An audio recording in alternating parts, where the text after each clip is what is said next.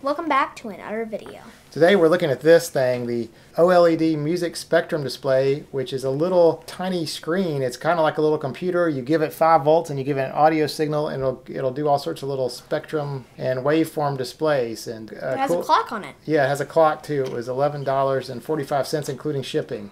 Here's what comes in the box. You got this tiny little screen and a couple of wires. It's actually 6 wires. Just to put it in perspective, here's how it looks compared to my Fitbit. It's actually a smaller screen than the Fitbit. And there's a Garfield ruler we always use, so it's about, maybe 3 centimeters wide, including the circuit board. But first thing we had to do is figure out the pinout. So this diagram on the website shows 5 volts being kind of opposite that green screen protector tab, but that turns out to be wrong. On the back of the board, it shows the 5 volt thing close to the tab. So who do you trust? Well, I trusted what was on the board, and it turned out to be right. Just a word of warning, the pinout on AliExpress is wrong. So what do we do to hook it up? We got the wires that came with it. We hooked up to AliExpress. If you're watching, just correct that. Okay. And it shows that website, and then it shows that. There's actually some noise being generated for the fact that I don't have the ground and I don't have a very good power supply. Switch power supplies. Anyway, the website that shows on the home screen shows the correct pinout, and it shows a hookup diagram, that 2CHE whatever. So I hooked it up to some audio using this little Thanks thing. Thanks to AliExpress, I also got some LED strips. Oh yeah. It has 2 switches that let you change the mode, and you can see that green bar moving. I'm activating the switch and setting the clock. So let's hook some audio sound up to it and see what happens. So put it that.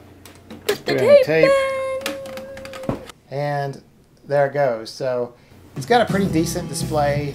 It's got the little spectrum display, and we're going to run a test. Yeah. Of course, ooh, yellow. Here's a little quick closer up view of it. If you leave it stopped for about 5 or 6 seconds, it'll revert to the time. And it's a 24-hour clock, and I guess those are some sort of Chinese symbols. I couldn't find a way to change the language. When you start the music, the display starts back up instantly. It's got that cool little thing. It looks kind of like dots falling, and that's like a little delay on the peak levels or something. Here is a frequency sweep. I wish there was a way to adjust this so that we could do more, it seems like if you'll see this video, most of the display is on the left for the lower end of the spectrum. One question I had about this thing is, it looked like, if you noticed earlier, it looked like there's a battery on the back of it. So I thought, okay, if I kill the power, will it remember the time and all that stuff? And so let's give that a try. Did it? Unfortunately, so there's the time. So let's kill the power and see what happens. Pew. And then we plug it back in, and the answer is going to be, unfortunately, no. Now, so again, it resets the time. But when I kick off the music, it seems to remember that I was in the blue mode or whatever, which that's unfortunate because, you're going to be cutting the power off to this thing. I don't see a way to put any standby power on there. I don't know if the battery's dead or what, but that is a bit disappointing that it doesn't seem to remember the time. And the battery didn't look like it easily popped out of there, so I'm just going to leave that alone for now. Anyway, so now let's run through some YouTube tracks and see how it behaves in its various modes.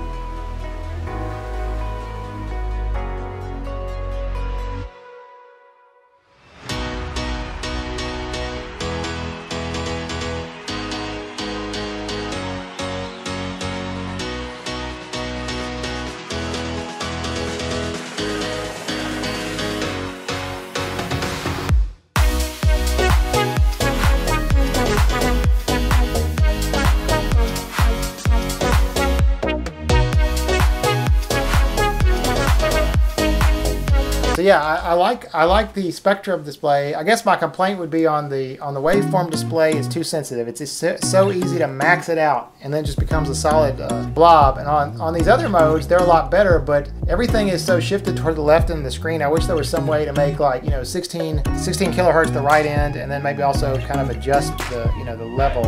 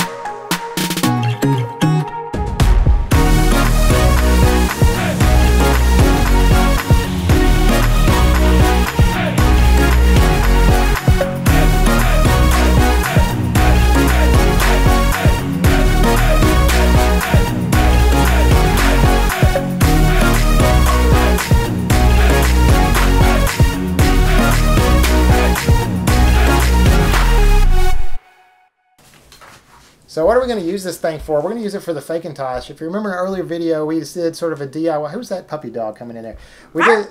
We did sort of a do your own 1970s receiver, and so one of the things the 70s receiver has is some sort of gratuitous light display. So we made that little. Oh no! It's a puppy dog attack. Yeah. Anyway, so we took that sign out, and what we're going to do is we're going to mount the little display in that little window. And first thing we did was drill a hole. We're going to put a dowel rod in there, and we actually made it a lot simpler. We used that sort of black, whatever crafting material, and just stuck all the things in there.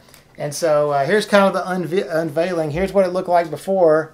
Here's what it looks like with the new display. So that looks a lot. Model 1. Yes, the Fakeintosh Model 1. I need to get some more of those clear labels and label all the things. We also put the blue light below the ACB Memphis Tech. Yes, it's a very discerning audio company there. In the back, I mounted a couple of push buttons, so you can just hit those push buttons and you can cycle through the various modes or set the time or whatever. So I can still access that even though the cabinet is closed. On AliExpress, we saw some big ones that fit TVs. Yeah, there are a lot of different of these little displays available on AliExpress. The main differentiating factor of this one is it's multicolor and stereo. So I guess in conclusion, it's kind of a cool little add-on. I wish there were some more adjustments that you could do to it. I wish it remembered the time, but you know, it was a fun afternoon project. What do you think? Good. Good? That's all I got to say? Good? Good. Good. Okay, well, Pretty good. That's about it. I guess we'll see you next time. See you next time for another video.